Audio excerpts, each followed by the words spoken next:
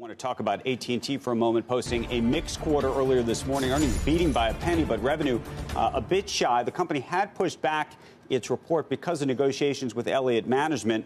And you're going to look at that stock up, though, this morning because of a little bit of what they said in terms of forecasting and because of the support they're now getting from Elliott. Elliott disclosing a stake in the company, of course, back in September.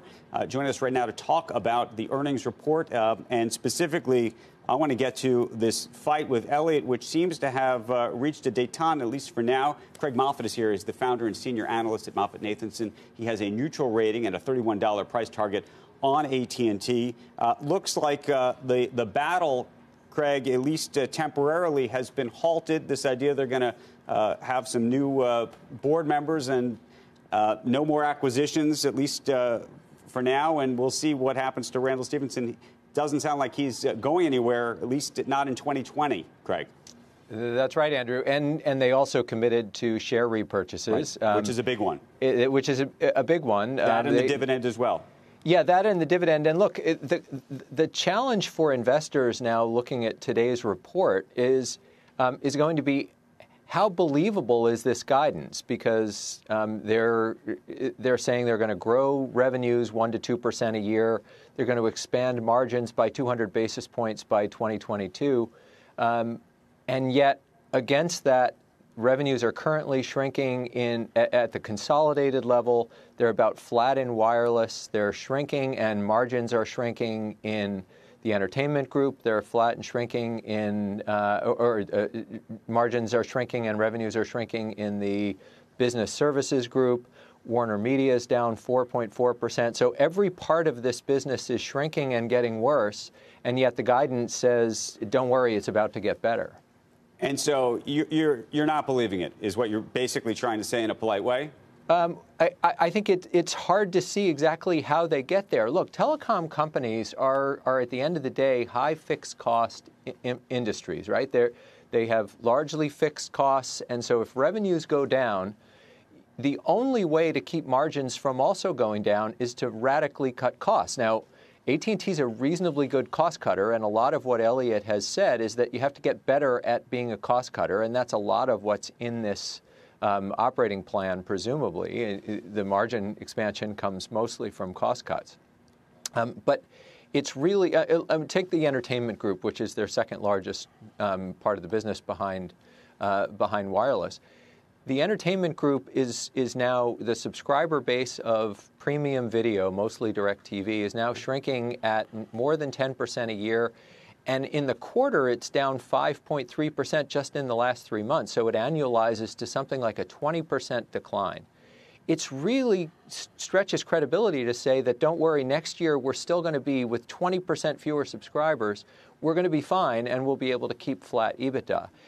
The business services group, which is a huge group, almost as large as the whole Warner Media complex, is seeing EBITDA right now shrinking at more than 7% a year. And that is a secularly challenged business. It's not that AT&T is not running it well. It's that there are serious headwinds to business services as that industry gets commoditized. And so you're seeing price compression for all the incumbents. You're going to fight against a lot of secular trends in order to hit these kinds of numbers. And I think what the market's going to be grappling with is how feasible is that? Hey, Craig, your price target is $31. Is that correct? That's right. The stock is now 20% plus past that. Are you reconsidering that? Or is there a point where you say, OK, forget it, throw in the towel? Well, so what we said in our last report is that it was called Tina Loves Telecom, meaning there is no alternative right now in a world of global yield starvation. And so AT&T stock will continue to attract capital simply because the dividend is so high until it becomes clear that the dividend needs to be cut. And the guidance is very positive, but I don't think it's going to put to rest. And look, and let me be clear, they've also done a very good job in asset monetizations and what have you in paying down some debt. But the secular challenges for all of these businesses are bad and getting worse.